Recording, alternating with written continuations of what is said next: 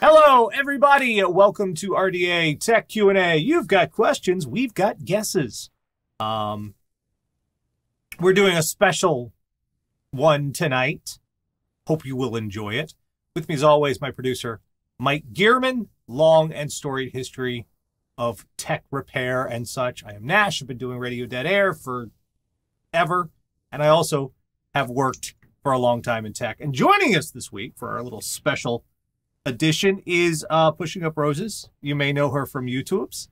She is a retro gamer and also a adventure gamer and also various and other sundry sorts of gaming stuff. And she's going to be joining us tonight, and we're going to be talking about retro games and stuff. Woohoo! That's her. I'm excited. This That's is my jam. her jam, indeed.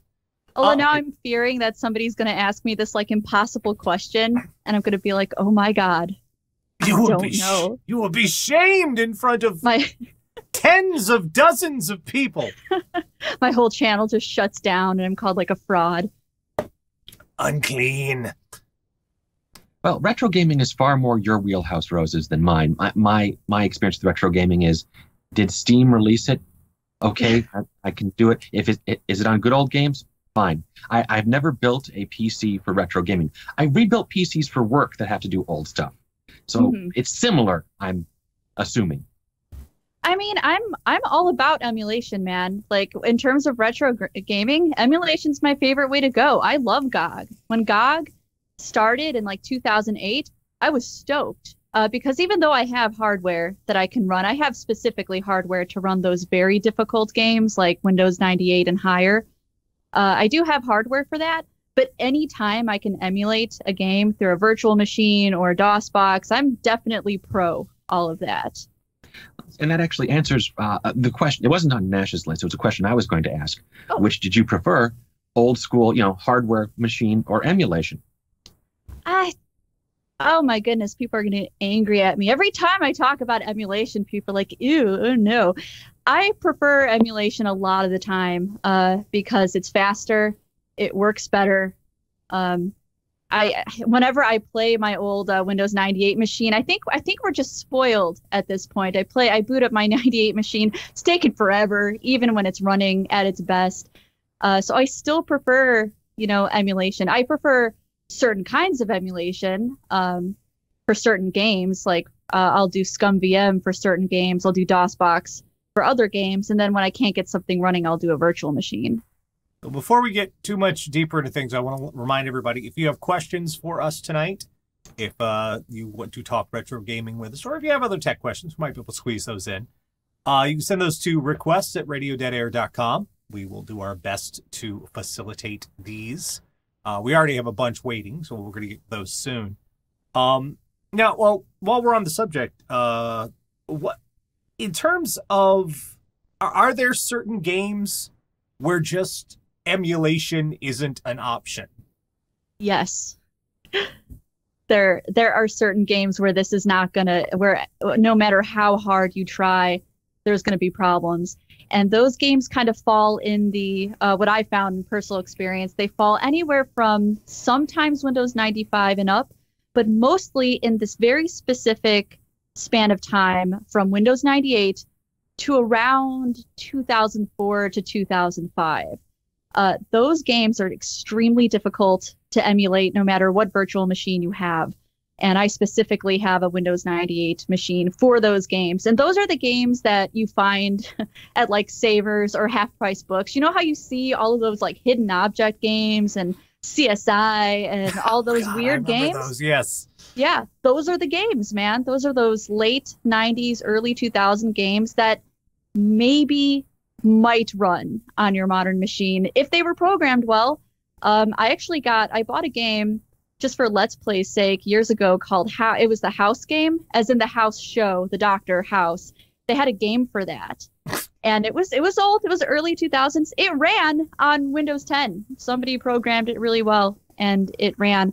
But most of the time in that time span, it's just a hassle and you may as well try to find some kind of like older machine to run it on. Now, is there a common denominator between those games? Is it like some sort of plug-in or DirectX or QuickTime, or is it just something about Windows 98 and beyond?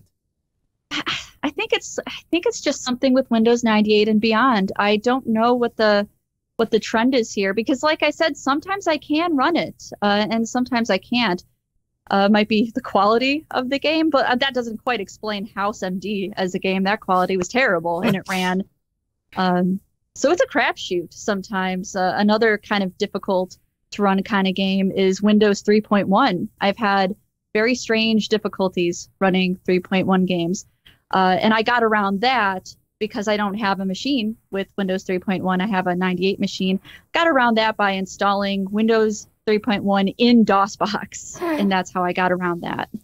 Well, let's break this down a little bit for people who are just getting started, for neophytes and whatnot. Let's talk about emulation and how to get underway with it. Let's start with DOSBox. Yes. That was an opening. It's an opening. Okay. Yes. That's my cue. Okay. Yes. I love talking about DOSBox, like so intensely so. For a while before DOSBox kind of came into the picture, I couldn't run like any of my games. I almost kind of gave up on PC gaming at one time years ago. And when DOSBox kind of came into the picture, I found that I could run anything I want. And so that is a great starting place. Now, obviously, you can't run Windows games in DOSBox unless they're under 3.1. But for any kind of DOS game, DOSBox is going to be amazing. You can download it easily at their website over at DOSBox.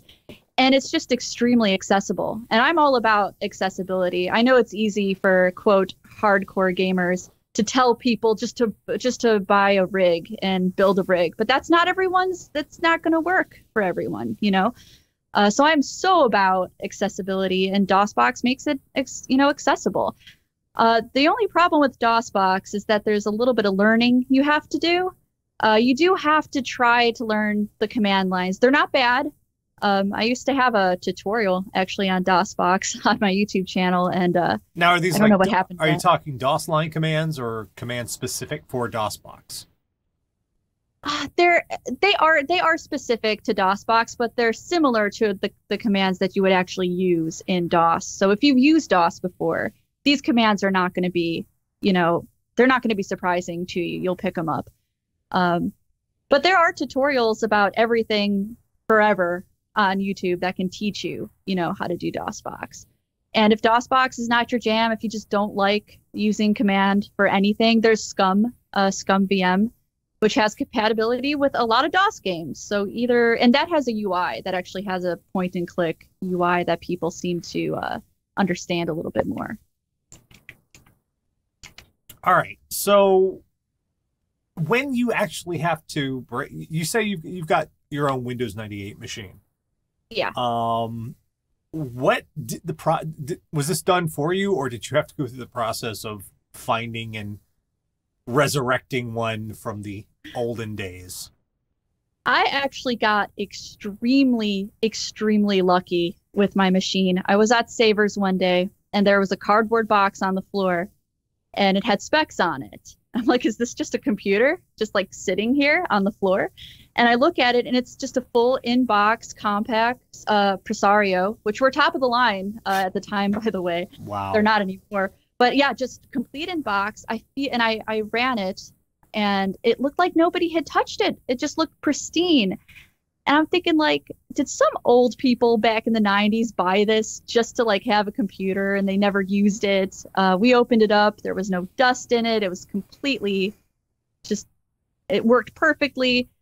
They were savvy enough to clean it out. There was nothing weird like on the computer. They were savvy enough to do that. Old people porn. I looked. I was like, oh, what's in the pictures? Are there anything in the pictures? But yeah, they cleaned it out. It was clear. And yeah, it was just in perfect condition. And I guess that's the power of thrifting. But even thrifting, man, that's an incredible find. I paid $15 for it.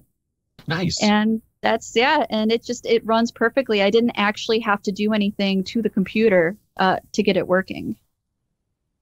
So when it comes to, there are certain like eras of older machines that are the value level fluctuates wildly between them. Right now, the Windows 98 era, those are still so common, less so as time goes on, but they're still fairly common enough that you can find them in the wild for relatively nothing because no one thinks they're worth anything. But if you go back a little bit, like to the late Windows 3.1 era, all the way back to early DOS, the prices on those have slowly risen because those are not only are there not as many in working condition, like we talked about. What was it? Was it last week we were talking about the older hard drives, Mike? Yeah, last week or week before. Yeah, the older DOS hard drives, Windows 3.1, that era of hard drives before IDE, that's a period of time where hard drives are becoming less and less available because they're just worn out or old. So getting a hold of one of those is kind of a special. It's getting more expensive, but Windows 98 and that era still a pretty nice sweet spot right there for finding stuff that people don't consider valuable. But yeah, I think that has to do with the collection aspect of it. And, there are collectors out there who collect anything and everything, including 98 and newer than that. But in terms of collecting, people want those older machines. I was lucky enough to have an IBM 5150. And when I got it, I don't think it was as pricey as it is now. And it seems like such a collectible now. I also... my friend Lazy Game Reviews, he gave me a Tandy that he found just on eBay. Tandy 1000 was my first computer, and those are considered collectibles now, and so they are way more expensive. I paid $15 for this 98 machine, but those older things can go up to $500,000 depending, on what you're looking for. Yeah, my parents got our first computer was a Trash 80, and I'm convinced that if I go and when I visit them again, if I go into the basement, it's still there somewhere. Sell that. Sell it. TRS 80. Oh my God, you're getting money for that, man. Grady? Stop. He's in the background sharpening his claws. Could you not? He has to let everyone know that he's a threat. These claws are a threat. One of the nice things about the at least if you absolutely have to get a machine to do emulation with, one of the nicer things about that the Pentium and 46 and 386 era is that things weren't as diversified hardware wise. Today you have like a bajillion different options for video cards, processors, 2 different manufacturers. Sometimes the shit's not compatible. But with that era around the 46 and the early Pentium stuff, there really wasn't much drift between them. I mean, there wasn't, in terms of video cards, it was pretty much everybody was about on the same playing field. Most of your customization at that point was, I've got a different keyboard or a different mouse. And that seemed to be about it. So the trying to find something from that era is a little bit easier, especially to get it compatible with whatever game you're trying to run, because there wasn't a broad spectrum of 3D video. 3D graphics were in its infancy. I mean, we're talking, this was the era of Star Fox. So 3D, ray traced, all that stuff. They weren't really making workhorse graphics cards quite yet. They started to. We started to inch into that the late 90s, early 2000s.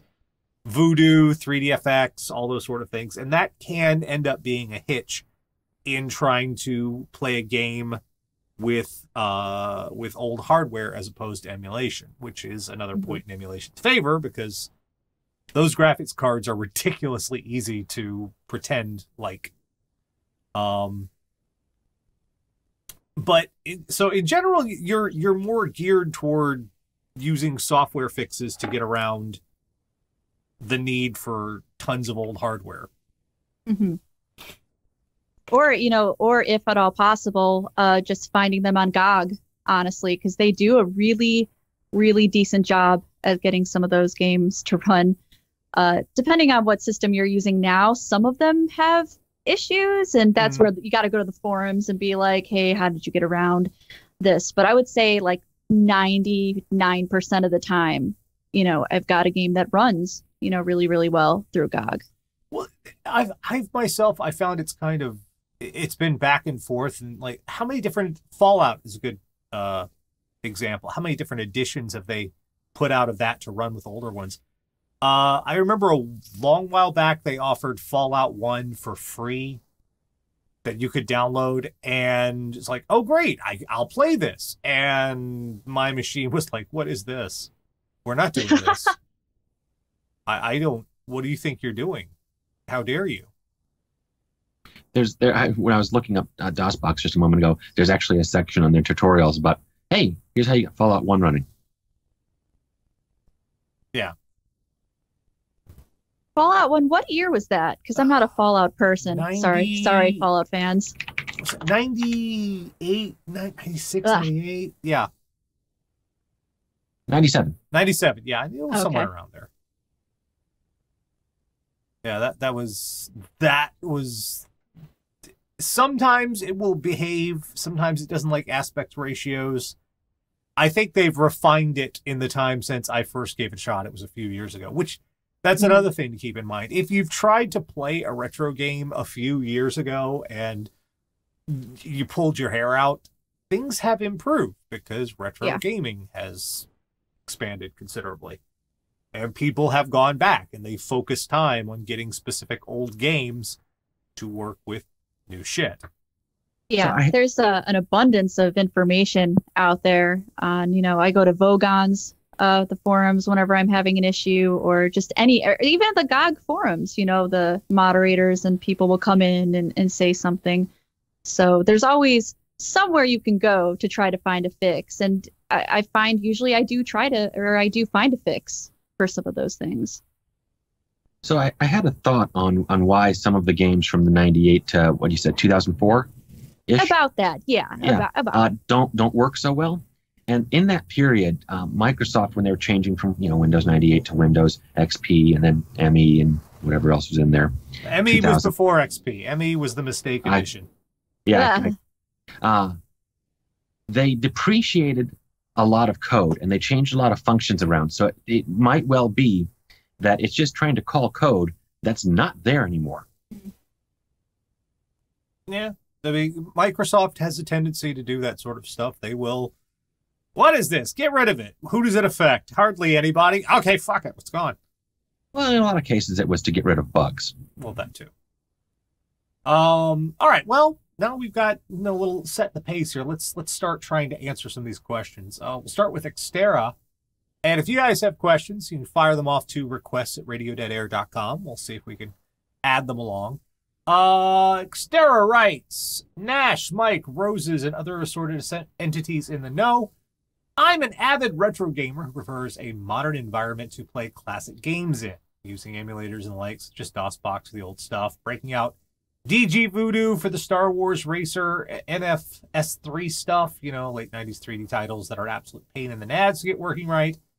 However, there are some 90s and early 2000 games that just won't run on Windows 7 SP1 Pro, no matter what, or what compat mode fuckery I pull. They generally don't require 3D rendering, so I've been running them on Windows 98 SE Virtual Machine. Wanted to solicit opinions. In y'all's view, what would be the best VM software to run an emulated 98 SE gaming rig? For host machine specs, my laptop's got a Gen 3 i7, 16 gig of RAM, and an AMD Radeon HD 7670. Thanks, Xterra. Now that is one thing we didn't cover yet, and that's virtual machines. Mm-hmm. And my own little experiences here. Sarah, my girlfriend who lives here, was trying to get an old game running called Obsidian. And that's an obscure one. Yeah, our first attempt, she tried to use DOSBox as a first attempt, and the mouse was a jittery mess. So for a second attempt, we fired up a virtual machine. What were we using? Not Oracle's virtual machine. What's the free one? It might have been the one from Oracle. VMware. Yeah, we fired up VMware and we did a Windows 98 fresh installation on VMware. And in that case, it worked much better, but the sound was a disaster. So what we had to do was we had to track down a driver, a specific type of driver, to change the virtual sound card to run a different virtual driver. And then, because the one that came included with VMware did not support MIDI, which that's a hiccup I found. Honestly, do you have a preference when it comes to a virtual machine? I used to use I used to use Virtual PC 2007. Sadly, that's not going to run on I have Windows 10 now, so that's not going to actually be viable for a lot of people. But that does run on I think that runs on Windows 7 if you're still using that. So I used to like that. Now I'm just running VMware. It's been running better lately. I don't know why. They're constantly working on that kind of stuff. So it has been running okay. The problem is I find that each game is kind of individual. Like you said, you had to go through different things. You got it running, but then the sound is a mess. Or sometimes even in the VM, the mouse can be a mess, or there's jittering or something like that. So I can say, use a Windows 98 machine to do that. I found some success, a little bit of success with trying Windows 2000 for some of the games, or even XP. Honestly, I have an XP for that. Some success. Yeah, for those who aren't familiar, Windows 2000 was an edition of Windows that was kind of an intermediary step between the 98 era and the XP era. It was mainly run by businesses. It was based off the NT Core. Right.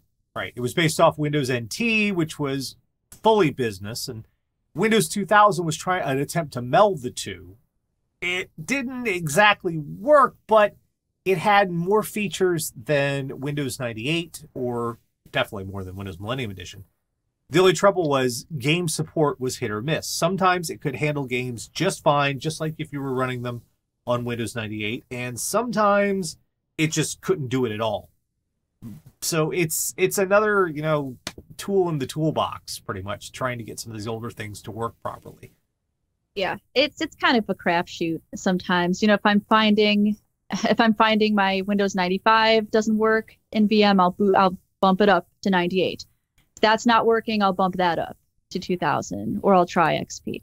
It's just kind of trial and error depending on the game and what the problem is, with the game. For you, it was a sound problem with Obsidian. But there's just so many problems with so many solutions. It's difficult to come up with like the ultimate solution that's just going to work 100%, every single time. Well, let's do one that's a little bit more specific for you. This is from Amy.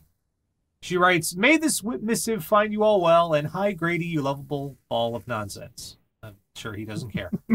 I have several of the old Clue Finder series, but can't play them on my Windows 8.1 machine, nor can I load them on my poor old 10-year-old Windows 7 laptop. Is there any way to play these old things again? I really miss how ridiculous they were. I have the Egypt one, the one they get stranded on a weird island, one where the plants are somehow evil. Never finished that one. What do you think? Well, first of all, those games sound amazing. If I'm remembering correctly, they were kind of competing with maybe Carmen Sandiego, I think, at the time. I want to say that sounds slightly familiar. I'm going to look this up because I'm on the Google, so I need to see what this is before I can give them, let's see. Okay. Oh, okay. So, okay. The Clue Finders games came out in 98. My first instinct was to say DOSBox, of course. But it looks like these games have to be either run on the original hardware or possibly VMware with Windows 98 installed on it. This is the Learning Company. I didn't know that. So this is the later Learning Company games after Treasure Mountain and Treasure Math Storm and Gizmos and Gadgets. This is when what's his face owned the company, Kevin from Shark Tank. What the hell's his name? Kevin O'Leary. I know way too much about this. You just did a video on the Learning Company, didn't you? I didn't. It wasn't the Learning Company. It was actually EA Kids. Oh, sorry, EA Kids. Yeah. And so I did talk about the Learning Company in that video since it was all edutainment. But yeah, if nobody knows this, EA had a very short stint of edutainment games from 93 to 95 called EA Kids. Which you can run on DOSBox, by the way. But yeah, for these Clue Finders games, it might be a little more involved because it is Windows 98. That's that weird time when certain games won't run. I would try, because VMware is free, I would try VMware first with Windows 98. And I would think, I mean, Learning Company, they're a pretty good company. I would think that their games are programmed well, and I would hope it would work. Otherwise, old hardware, which I know is not a solution for everyone. Yeah, with these sort of things, you kind of have to try everything, because while some of us we want to play the older stuff, even though it's very outdated, Microsoft just rushes along ever forward, and that means they're depreciating code. That means they're changing stuff like DirectX and remember QuickTime was a requirement for damn near everything? Yes. It's like, why does this game need QuickTime? Why the hell does it? This is a Tetris clone. Why does a Tetris clone need QuickTime? That was one of those, and that's the other things you might have to do. You might have to, in addition to getting a copy of Windows 98. Which is one of the hitches. When VMware, we talk about the virtual machines and you download VMware, that's not going to give you a copy of Windows built in. That legally they can't do that. Right. What VMware actually is it's just like if you had a version of the computer. It's a blank computer. You have to install the software yourself. So you'll have to find a reliable means of getting a copy of Windows 98. Legally, you should get a key for Windows 98. Yep. If you're going to what I did. Run Windows, you legally should have a key for it. But and also you have to track down stuff like older editions of QuickTime. Was Macromedia? What the? It's not Flash. It's the other one. Oh, I'm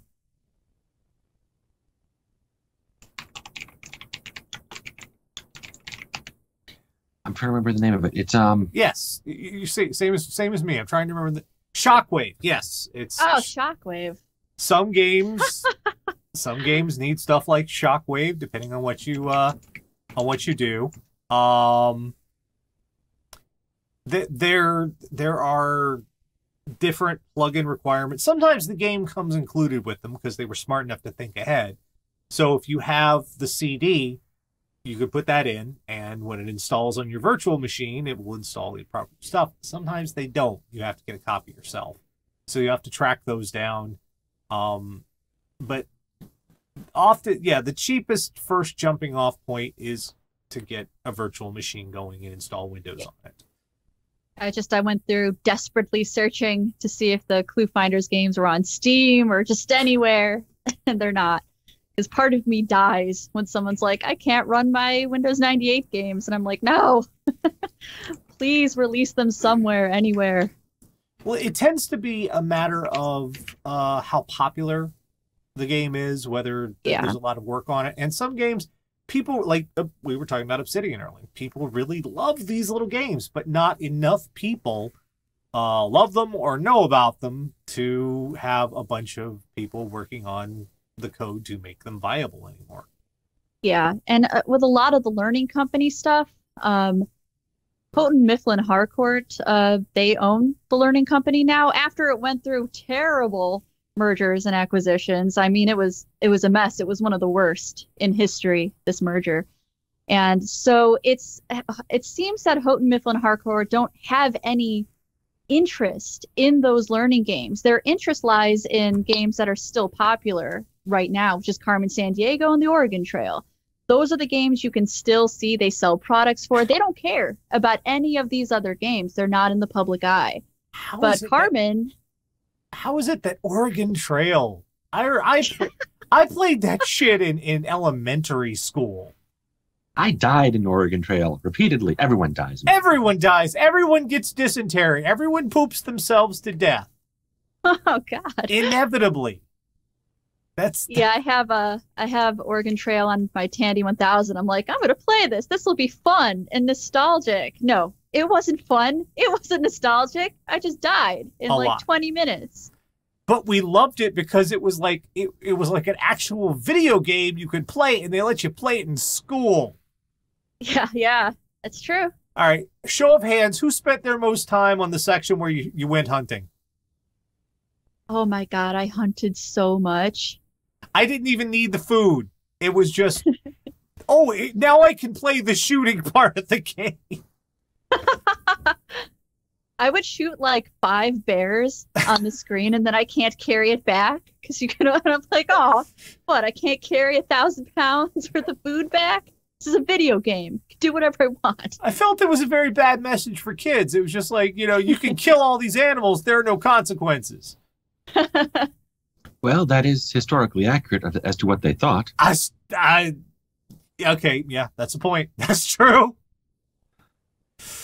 But if the VM route doesn't work for you, go thrifting. Go to a Goodwill. Habitat for Humanity has a store called Restore. That's another good option. Salvation Army, any other thrift stores in your area, you will possibly find old computers that are everyone would otherwise consider junk, but they'll run Windows 98. They'll run it acceptably well, and you could play the games natively on these old systems. Yeah. And eBay's always an option. Yeah, you just have to be diligent with it. Don't get discouraged if one day all you're seeing are bad deals and overpriced things, because you will come across something. And same with thrifting, you have to be kind of diligent with it.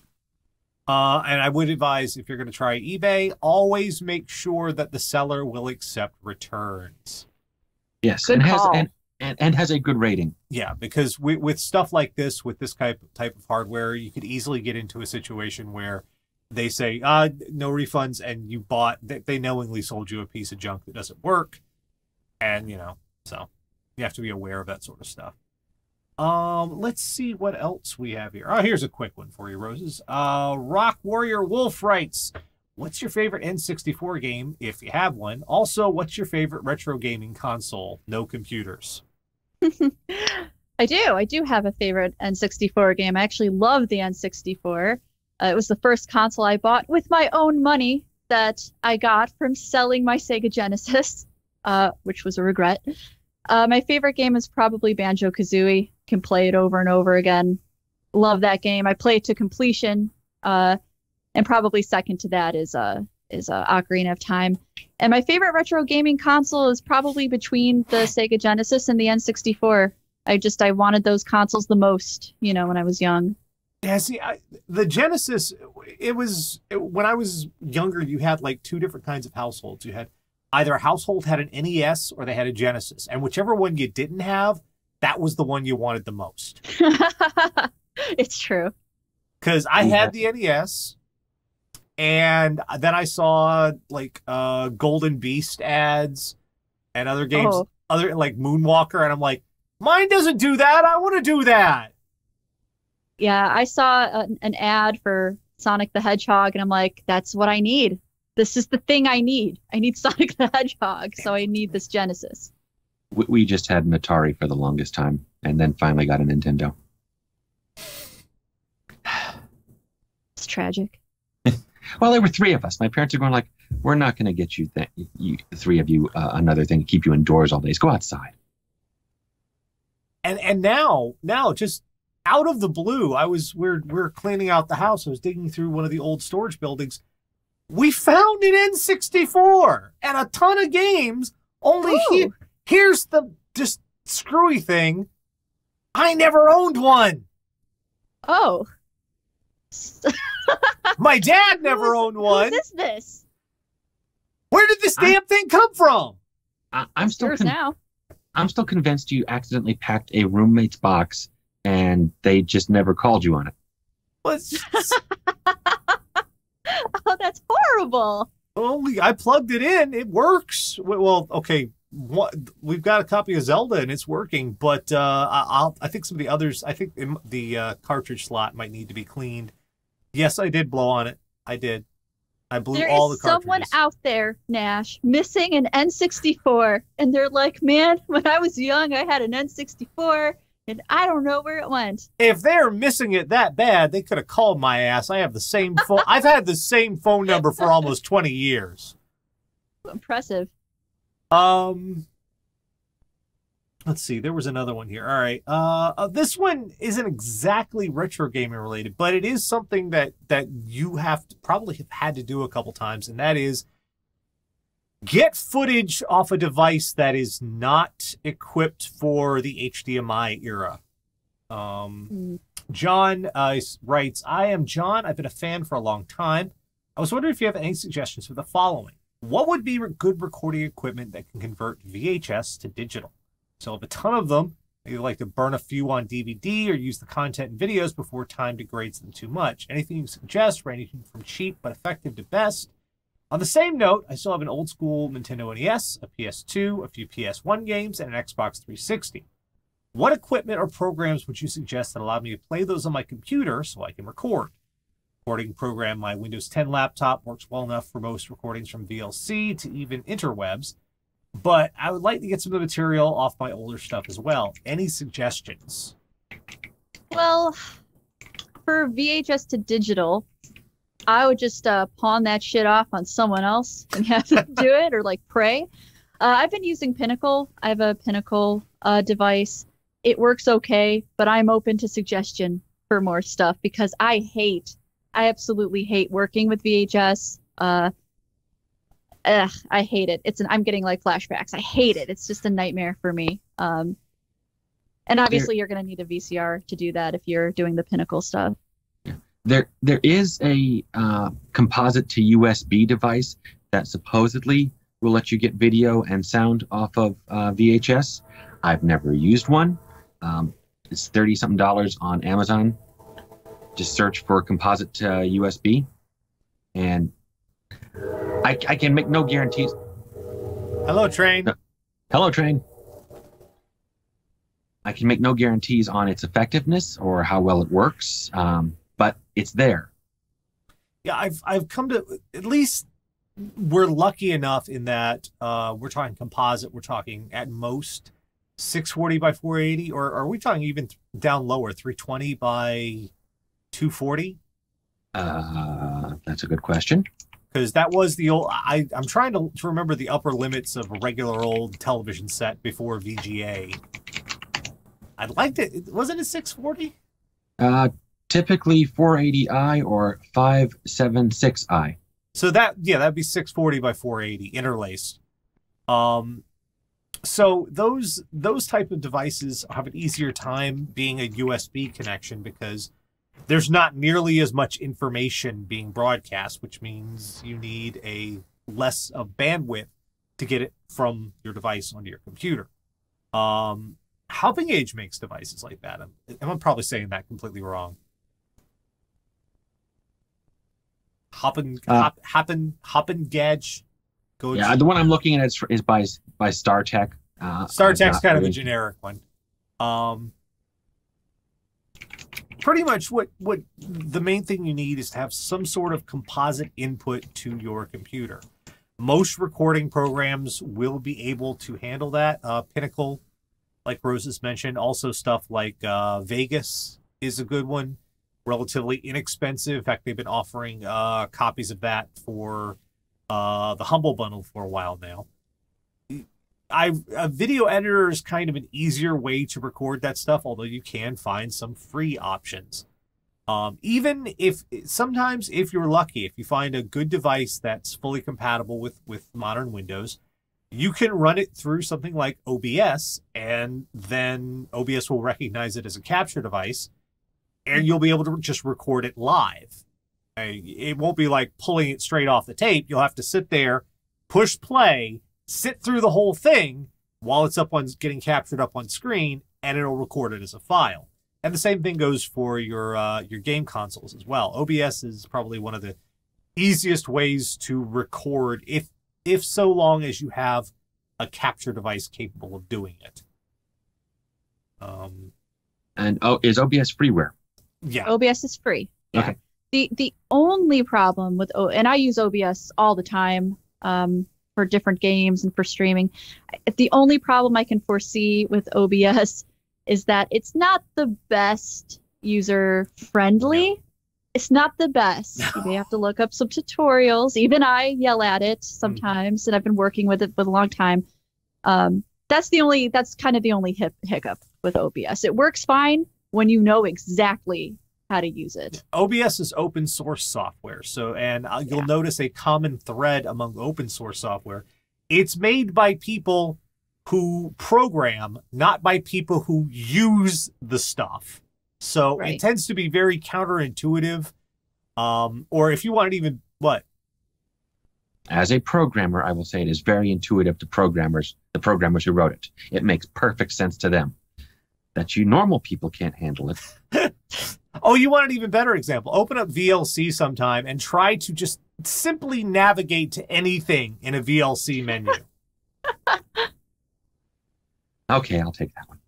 All right, let's see what else is here. Jesse has a question. I have some old FMV games that need special versions of QuickTime. Other games need a newer one. Is there an easier way than giving each game its own virtual machine? Ooh, that's a good one. And I already have the answer to that. Oh, Mike for the win. Is it Prey? It's no. You have to give them their own virtual machine. QuickTime, because it's Apple, always will go with the latest and greatest version that you have on your machine, and either won't install other versions, or will just ignore them. So you can't really have multiple on there at a time. So unlike other programs where you go, well, I need this version for this and this version for this. They'll just go, no, you can't do it. Is there an easy way to clone a virtual machine? Well, okay. So my experience with virtual machines, when you're done building the virtual machine, you can save it off as effectively a very large file. And there's nothing, since it's a very large file, stopping you from copying that file. So if you make 5 copies of that file and start up each one and go, this one gets this version of QuickTime, this one gets this version of QuickTime, this one gets this version of QuickTime, you're okay. Now, whether you need 5 licenses of Windows 98, I don't know the answer to. That would seem like the best option there. What you do is get an installation started up until you get the basic Windows 98 installed, and then stop, exit out, copy the virtual machine file, just duplicate it, and then you have 2 versions that are from installation, bare bones, blank, ready to go, and you can install each specific one. You can even rename the virtual machine file whatever you want it to be, so you know which one is which. It's a convoluted way of doing things, but yeah, QuickTime is very... It's Apple. Yeah. By the way, when you do this copy of a virtual machine, and you start up a second one, it will, because you'll put them probably, I would hope, in different directories so you can just organize things properly. It will ask you if you've moved the virtual machine or copied it. And if you tell it you've moved it, it will say, okay, I'm keeping all my previous settings. And if you say you've copied it, it may ask you for new configuration files.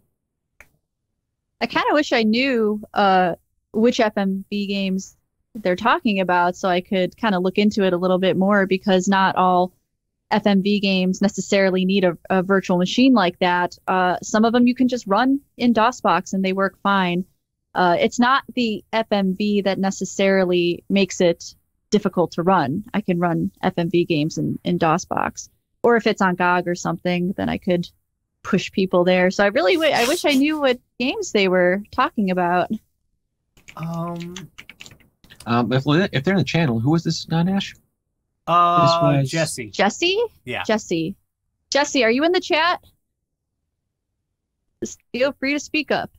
I don't see a Jesse on IRC, but they might be in Twitch.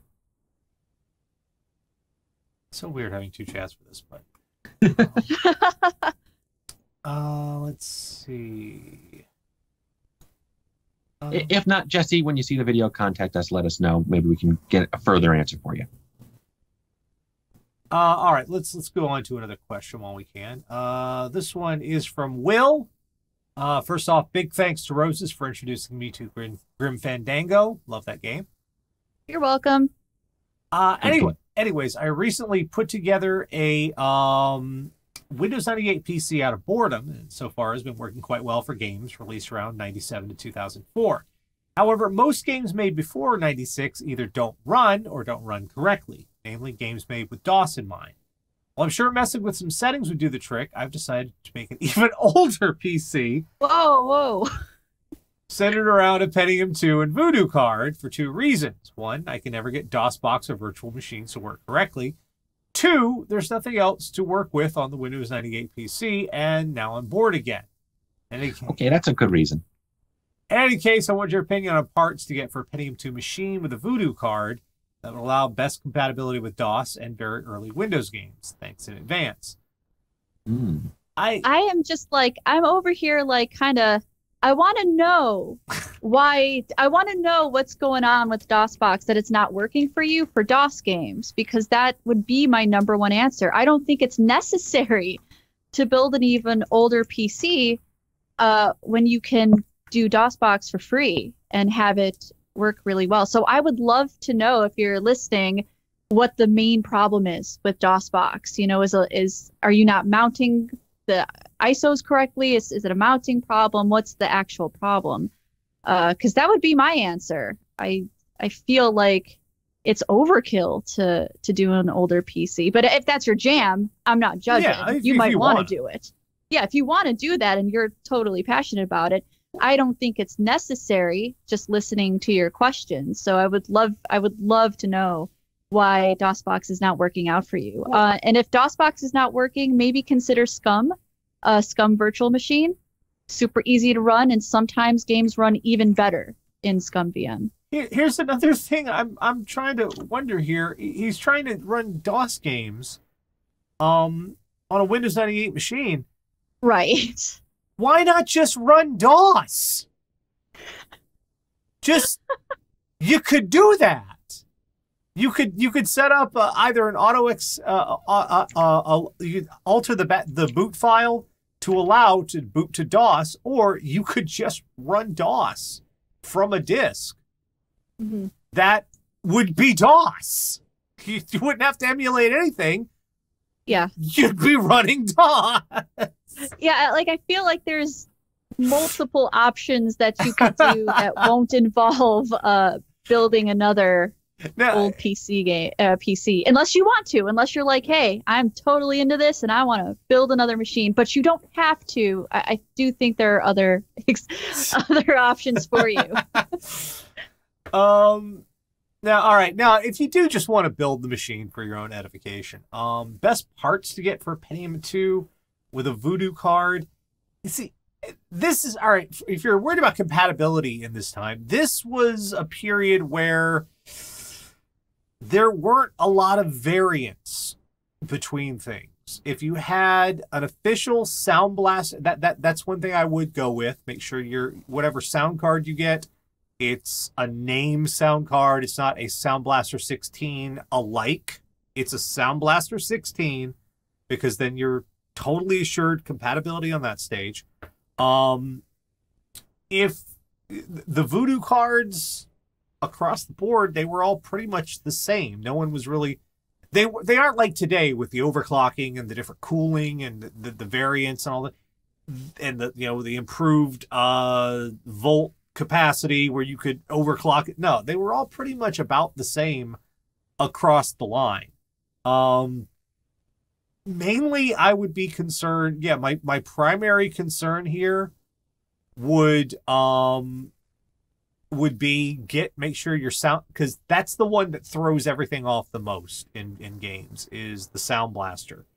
Finding a Sound Blaster 16 compatible shouldn't be too big of a problem. You may have to eBay for it. But that would be your first, an authentic Sound Blaster 16, maybe a 32. Definitely a 16. Yeah, they're all over eBay from $20 to $40, looks like. So, but even one factory sealed here for 15. Factory sealed, snap that up before those start getting expensive, because give it another 5 years, they will. It's a golden age right now, friends.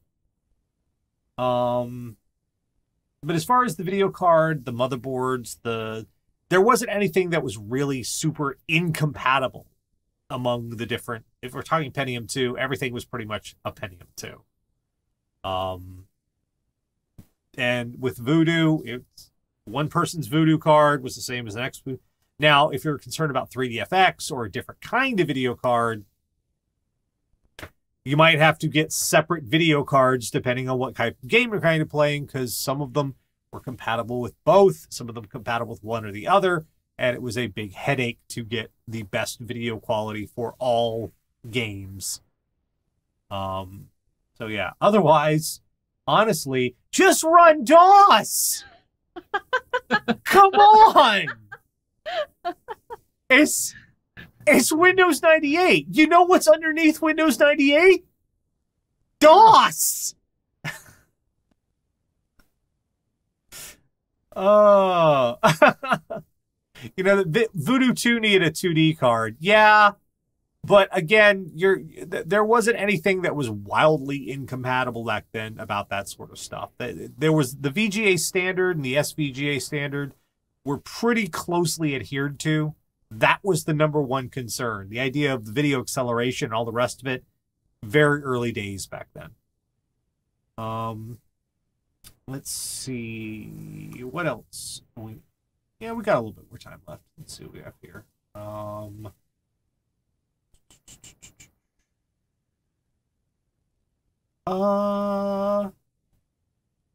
right. Well, someone sent us one of our regular questions, but we'll go ahead and answer that anyway. Ava writes, "Hey, Nash and Mike. Some years back, a guy told me that I needed to reset the battery of my laptop by letting it run out of charge entirely and then charge it all the way back up again. And that doing this every month would help the battery stay alive longer. I didn't listen to him because this is also the guy who told me not to run any antivirus software because it eats CPU cycles. Oh. This was back in the day before malware got huge. I'm pretty sure his advice would be the same today. I have no idea if he was right about the batteries. Is he? Is there some kind of weird maintenance process that prolongs the life of lithium-ion batteries that makes them hold the charge longer? Or whatever he was telling me was just bullshit that would kill my battery sooner. Thanks, Ava." This is a great question. I would love to know if there's some kind of urban myth, or I always let my batteries drain, but not because of any particular reason. I was super lazy.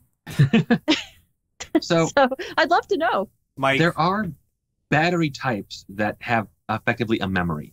And so when they discharge partially, they remember that location and will only charge back up partially or only discharge to that level again. Is that nickel metal hydride, Nash? NiCads? Yeah, I think that's NiCads. But lithium ion, I don't believe has that problem. No, lithium ion is much newer. There are some instances where you have to do weird things with them, but generally the main consideration with lithium ion batteries is they do wear down. They have a certain number of cycles over time that they'll be able to charge. And over time, it starts getting gradually less and less they're able to hold as the material gets worn out until eventually they can't hold a charge anymore. Yeah, I'm running into that at work. The problem of letting it go all the way down and then charging it all the way back up is I'm not entirely sure if that's wearing it down faster or not, but it's not. I don't know. It's certainly not going to increase the longevity, because with lithium ion, the longevity is kind of just a thing. You can't really change it. You can't improve it.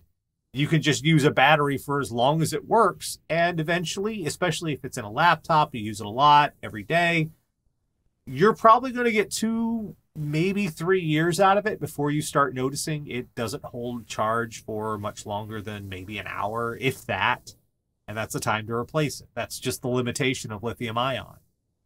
So I did just find a physics article. Memory effects are well known to users of NiCad and nickel metal hydride batteries, but they do not occur in lithium ion. So yes, the old style batteries happen in the new lithium ions doesn't. Ava, stop listening to this person. They are a stupid, stupid person. I saw someone on Facebook, like within the last month, say, no, you don't need to run antivirus at all, not even the Windows Defender. And I'm like, I'm not going to jump in that. That is a stupid man. You're stupid. Don't do that. Don't listen to the stupid man. It's dangerous. All right, let's see. Oh, got that on the screen. Let's see. Do we have any new ones have come in? Let me find out. Nothing just yet. I guess we've got about another 5 minutes or so. Take like questions from the chat? From the live chat. Yeah, let's see. Anyone have anything pressing you're concerned about in terms of retro gaming? I did want to mention another option. I think, are you still using it? I got you a Raspberry Pi like a few years ago. Actually, Chris uses it pretty often. Yeah. That's actually a good option. The Raspberry Pi has a distribution of Linux called RetroPie. Now the Raspberry Pi is already a very cheap $35 computer. It's not a huge deal. You purchase that, get the free distribution of RetroPie, and you can run so many different types of games are emulated on that one. Very cheaply and pretty efficiently. You don't need any strange adapters because it already has an HDMI connection on it. Plus the RetroPie installation of Linux has all your basic browser and other functions you'd need for that sort of stuff. Someone says they have a game question, but it's a game in the 2000s, and they say they doubt it's retro. I mean, what do we actually consider retro? The 2000s was almost 20 years ago, so... Well, it could be as few as 10 years ago. Oh, okay. Jesse's hopped on. He said the games he was having problems with the QuickTime, the Blackstone Chronicles, he thinks. Oh, crud. I've never heard of those. Ah. I'm going to look it up real quick here, though. So am I. The Sapphire Cat is a quick one.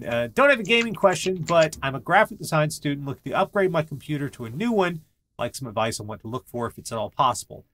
Yes, some basic stuff on that one. You're going to want, if you go with an Intel PC, you're going to want at least an i5, preferably an i7. That's for your CPU. You're going to want at least 16 gigabytes of RAM. For graphic design, you might want to go all the way up to 32, but don't worry, that's something you can normally upgrade later. Or even 64, but 64 might well be overkill. Might be overkill. An SSD is pretty good for launching stuff quickly. Not something you're going to have to be concerned about for your data storage, so it's good to have an SSD boot drive and a regular hard drive for storing your files on. Graphics card, anything in the middle of the road these days. A GTX 1050 will get you by just fine because you're doing graphics design. If it was video editing, I'd have a different answer. Also, AMD's processors are a pretty good alternative to Intel right now. You can get their Ryzen 7 series at about the same price you would pay for an i5. It's got a little bit more horsepower, and it does stuff like video rendering and streaming a little bit better, so that might be in your wheelhouse. Yeah. And the second generation of the Ryzen processors just came out. So the first generation are even a little bit cheaper right now. If, money is not an issue. Warthog Demon. All right, this is going to be our last one tonight because we're running up on time here. Warthog Demon. Okay, my question is, I want to play Age of Mythology on a Windows 10 desktop computer. I can install it. When I try to open it, nothing happens. Research tells me something called Safe Disk is preventing me from doing this. Any way around this without compromising my computer's safety? Yes, it's on Steam. Go buy it. That's my answer for you. That's what I was about to say as well. It's like Age of Mythology. Oh, look, Steam. Yeah, and it's the I have extended that game. edition. Yeah. And it's great. I have it. Runs fine. Just trying to save you some time, my friend. Safe Disk and quite a few other copy protection measures from earlier days end up being a bane for retro gaming because new computers have no idea what to do with the damn thing, and they don't recognize the program. Or the program doesn't recognize the hardware and says, I don't know what this is. I'm not going to run because it could be someone trying to copy. Yeah. So yeah, in that instance, with one of those things, that's going to be a hurdle. Old copy protection, unless we're talking really old copy protection, then you just need the booklet or the disc. I love the ones with the disc. Yeah, line up it's Capricorn. Yeah, man. But yeah, some older copy protection that was built into the games back then just doesn't know what to do now. It's old and it's crotchety and it's angry. Yeah. I've run into software. I ran into a piece of software years ago that literally only ran on Windows 98. You couldn't emulate it. You couldn't do anything with it. It would say, no, this isn't Windows 98. I'm not installing. Yeah, I have a game like that now that I just played on my 98 machine. It was the Black Dahlia, which I don't know if anyone's familiar with that. It's an FMV game.